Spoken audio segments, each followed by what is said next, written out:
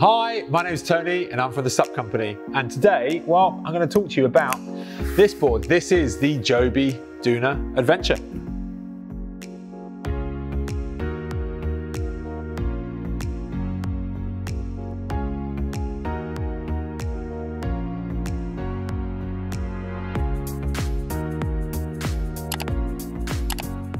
So the Jobe Duna, well, it is Jobe's most popular touring board. And that's a little bit of a surprise, to be honest with you, because we find that for most brands, their 12'6" model tends to be the most popular. But due to the popularity of the Duna, and really, I can put that down to simply just how well conceived as a package it is overall. Due to that popularity of this model, Jobe have seen fit to go and add the Jobe Adventure Duna. And this board, well, they've really gone to town about it, and they haven't done it just for the sake of it. Everything, every feature they've crammed into this board is warranted, and it is often a really, really nice touch and something we haven't seen in other, say, more legacy, more established brands do with their own touring models and shapes. And I think there are some lessons to be learned here by other brands out of this model. So look, let's take you through the board as we do in all of our videos from the nose down to the tail. And the Jobe Duna, well, it sits at 11'6" overall, 31 inches in width. It is really how it carries that width overall that's quite interesting with the model, and I think is one of the key reasons as to why it's so popular. Often we find 31 inches, some people start to find that a little bit unstable. Well, Jobe have actually carried an awful lot of width up in the shoulders, if you like, this just behind the nose section of the board, all the way back down to the tail, and it's quite parallel in its overall outline, and that makes for a really stable board. Starting off at the nose though, well, the nice thing with the Adventure Duna is we've got an additional handle there on the nose, so it's going to make recovering the board out of the water or off a riverbank really, really simple. D-ring as well, so if you're looking to secure the board on the back of a boat or again on a riverbank, often there's a massive great stick to hand that you can just jam in the mud on a riverbank and then tie the board off to that. But it's really the nose, as we follow it back down, you very, very quickly see not only these graphics very striking, but you can see there's a slight raised piece of material down the center line. And that is an additional piece of material that's put on the board over its entire length on its deck and also the underside. That piece of material is serving as a stringer. Now, a stringer, if you're not aware of stringers and how they work, they are simply adding more rigidity to your board.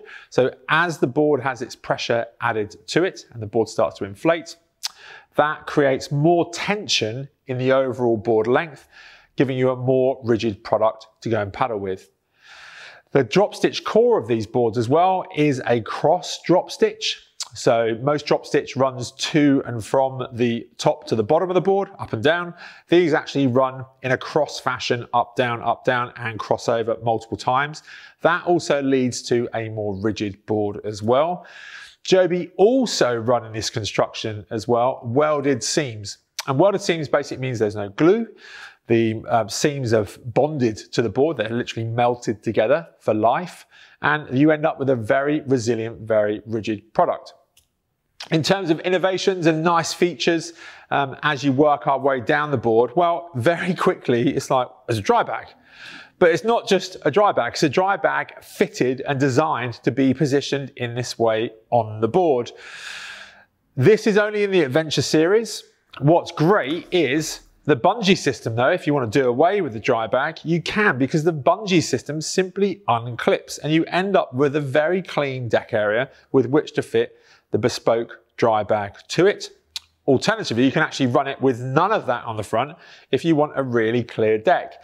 And it is just a really nice touch, a really nice piece of attention to detail that we haven't often seen from other brands in their products. And yeah, full credit to Jobe for that.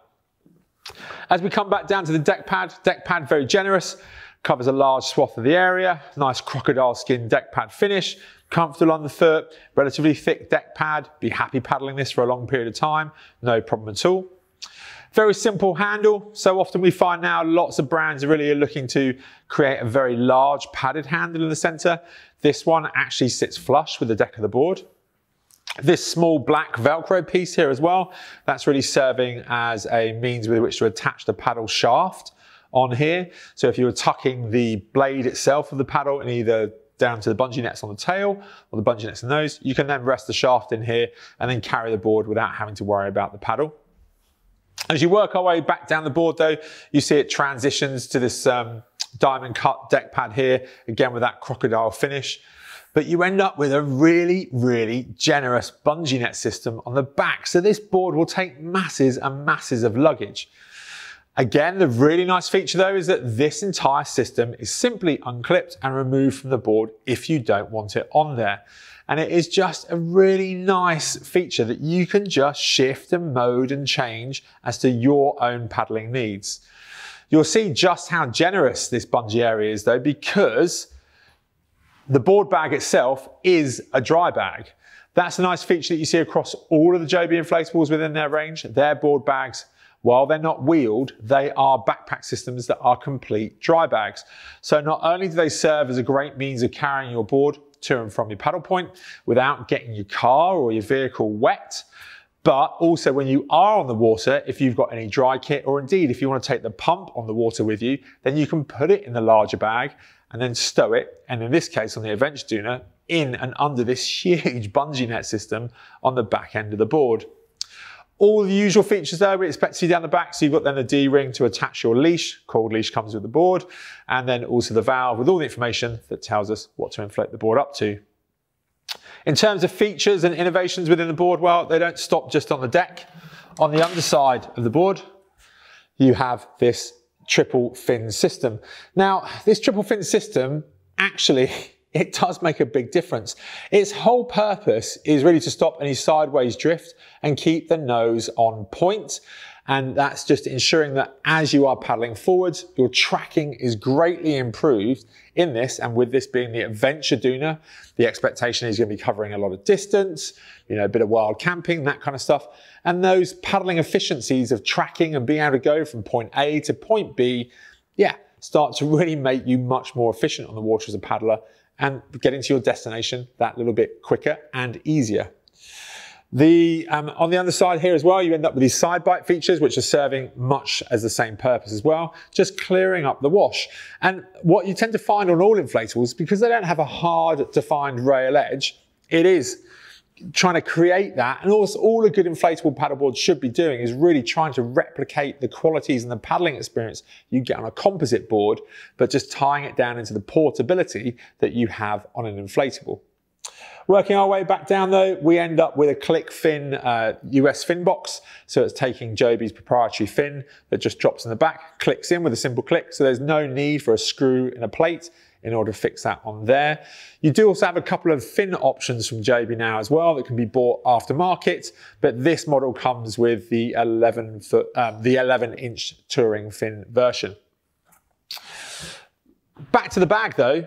The really nice thing with the bag as well, not only does it carry the board and everything else if it's wet, but you also then have the pump. It's a really nice high quality high pressure pump as well with this additional sleeve to build up the pressure that you're after in the board, 18 to 20 PSI without issue. The handle though, the ends are removable, so it's reducing that overall form factor as well. And the paddle that we've mounted there on the bag, that is a 3-piece fiberglass paddle as well. Overall, you know, if you are looking for a really good quality, efficient, very well thought out, with some really nice features board to go and cover some distance with ease and really open up your overall paddling experiences, I would highly, highly recommend that you take a look at the Jobe Duna Adventure.